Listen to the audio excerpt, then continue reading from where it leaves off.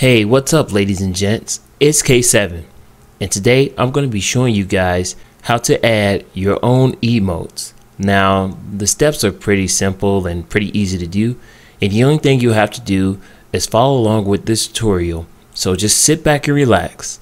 Enjoy.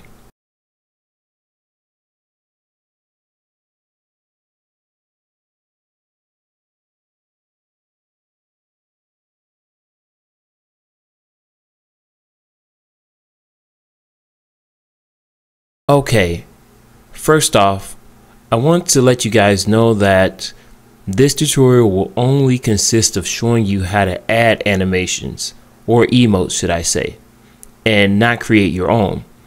I will be doing a tutorial on that next week, so stay tuned for that. So you'll have emotes for now. If you want to find out how to do all types of other good stuff with VRChat, you can check out the playlist down in the description, which I've left links so you can check that out. It'll show you how to decimate and do lots of other cool stuff. And it'll even show you how to get started with VRChat if you're new to VRChat. So you can click the link in the top right hand corner of the screen and that'll take you to where you need to go. But as far as this tutorial is concerned, well, I guess now we can get started. So the first thing you're going to be needing for this is, of course, the emotes, of which I've left for you down in the links in the description. You'll also need the VRCSDK so that you'll be able to add the animations to your avatar. Those links are also down in the description. It's a special VRCSDK that I created for those of you who are having problems with the VRCSDK. So what you'll want to do is open up Unity.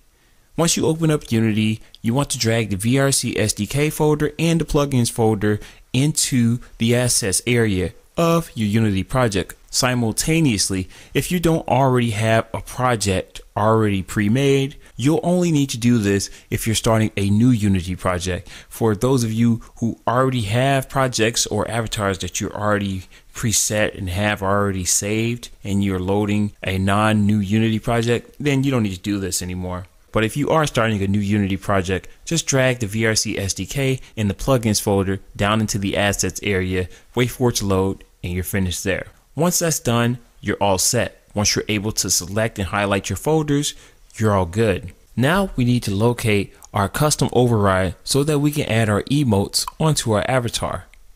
So now what we need to do is go into the VRC SDK folder and click on Examples, Sample As, and then Animations.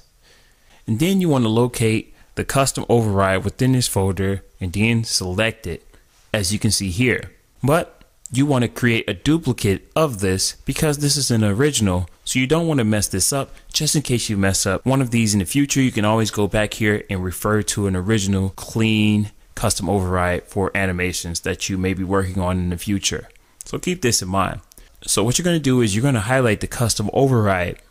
Once you highlight it, you're going to click Ctrl+D. This will duplicate it. Now drag your newly created custom override to the left, as you can see here, pull it up, and then put it into the assets area, which is perfectly fine. Now if you haven't already added your emotes folder, now would be a good time to do so. You want to drag the emotes folder that you downloaded previously and place it here. Drag that custom override into the folder and you're all set. Once you've added your folder, you want to open it and select your custom override. Once you're here, you now want to start the process of adding your emotes to your avatar.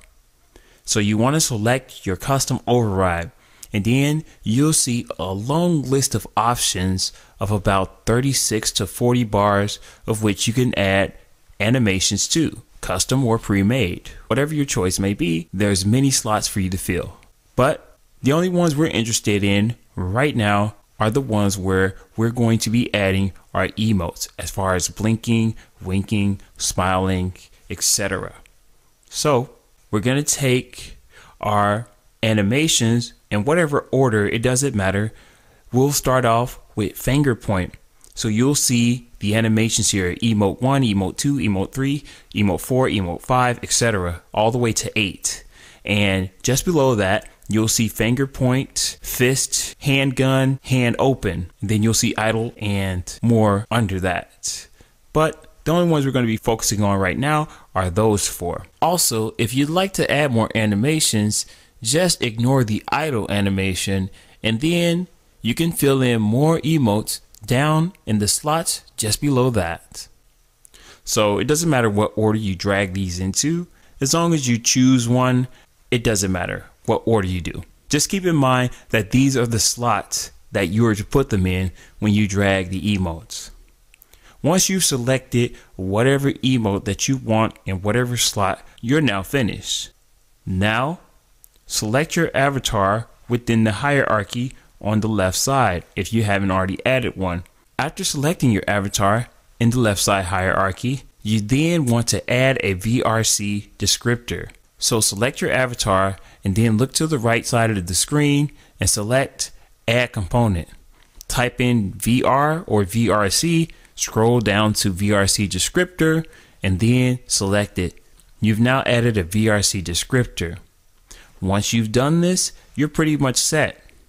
Now what you need to do is reselect your avatar on the left side of the screen and then go down to your custom override. Take the custom override, click it one time. Don't let go of the mouse after you click it or it'll reopen the custom override window and you'll have to reselect your avatar. So just click and hold the left click and drag your custom override into your custom standing animation slot.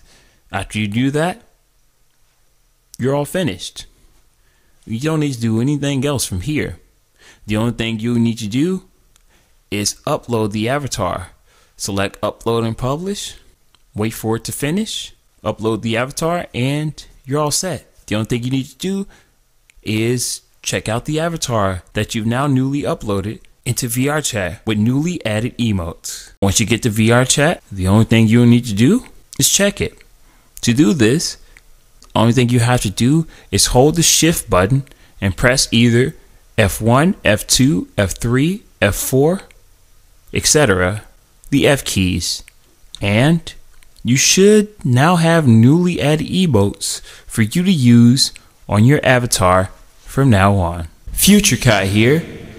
I forgot to mention that some of the emotes may not work properly because they are pre-made emotes. They were already previously made and put onto random avatars, so you may not get the same result as you see here in the video. Okay guys and girls, that's gonna wrap things up for the tutorial. I hope it's been helpful to you. If you have any questions, make sure to leave your comments down below in the comment section. Also hit the like button. It helps out the channel and it also helps me to bring you more tutorials and videos like these.